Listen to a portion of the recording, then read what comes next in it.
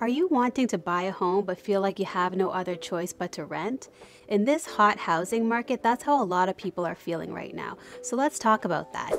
In this video, we're going to go over the pros and cons of renting and buying a home, and also go over who would be best suited to rent and who would be best suited to buy. So let's first talk about the most obvious choice, the pros of owning a home. So we all know one of the major pros of owning your home is you're paying your own mortgage, right? You're not paying somebody else's mortgage. And also you're building equity that you can use for future investments. Another benefit of purchasing a home is that eventually it will appreciate in value. And if you decide to sell one day, you would benefit from the appreciation of value. So another advantage of owning your home is the freedom you have. You own that home, so you can do anything you want in it, whether that's renovations, upgrades, anything. So although there's many advantages of owning a home, there also are some cons. So one of them being that it's a huge commitment to own a home. You can't just purchase a home and then 3 months later want to sell it. You can't easily break a mortgage or find a buyer that quickly, and then you have to incur all these taxes along with selling your home.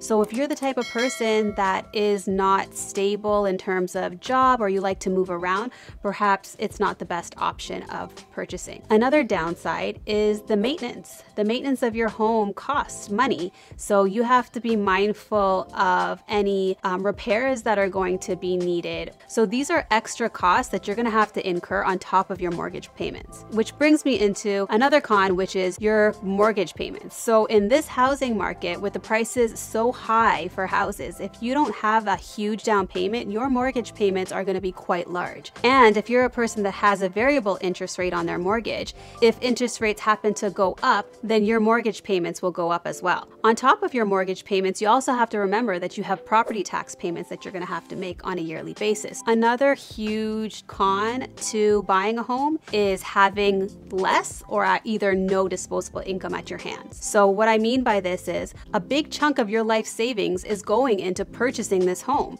So you may not have any other funds available to be used, whether that's for investments or schooling or opening up a business, for example. Because all that money has gone to your mortgage and purchasing your home, you no longer have any money at hand to be used for anything else. Now, with all that being said, are you rethinking purchasing a home? Let's talk about the advantages of renting. When renting a home, there is no maintenance required, right? Your landlord's taking care of any repairs or maintenance that's going to be required on the home. Another advantage is it's easy to pick up and move. So say you moved into a rental home and you kind of figured that you don't really like the neighborhood. It's not your vibe. You don't like the environment. So you want to eventually pick up and move. Well, that's easy for you to do because during the end of your term lease, you're able to pick up and go and find somewhere else that you want. Or if you're a person that likes to move around or has a job that requires you to move around, this option is better for you because the lease term are short, so you're able to pick up and go freely. So another advantage of renting is that your costs are pretty much fixed. You now just owe rent and any utility costs that you may have.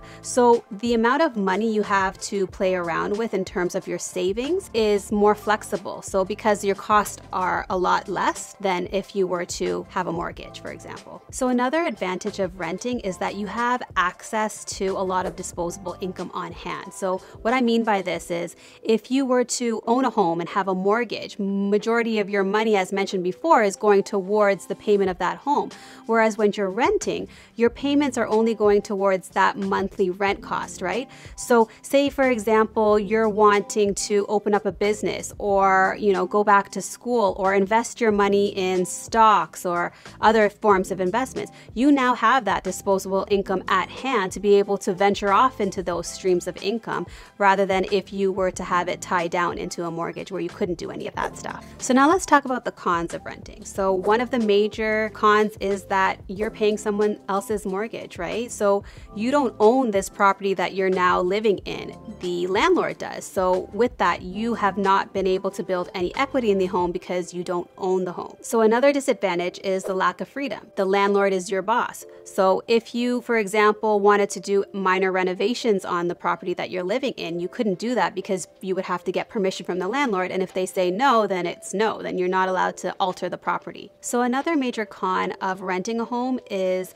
that if the landlord wants to now sell the property or actually move into the property, you're now forced to have to find another place to live. Now that we've gone over the pros and cons of both buying and renting, let's go over who should buy and who should rent. If you're the type of person that likes stability, then perhaps buying is the best option for you. Also, if you have the money to afford that down payment, then that's another reason why buying would probably be a better option than renting. So now let's move into who would benefit from renting. So if you don't have that down payment readily available for purchasing a home, then the obvious choice is to rent. Also, another reason why renting might be a better option is if you're in a job or just the type of person that likes to move around from place to place, renting might be a better option because it just gives you that flexibility to move around. Also, if you're the type of person that doesn't want to be bothered with maintenance and upkeep of a home, renting might be another option because you won't have to do any of that. Finally,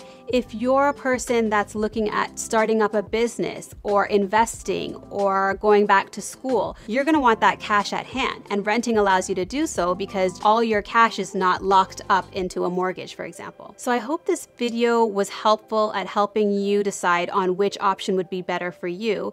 Although buying seems to always be the better option, it might not always be this case depending on your situation. I hope this video was helpful in helping you determine which option is better for you. Thank you for watching, and I'll see you in the next video. Bye.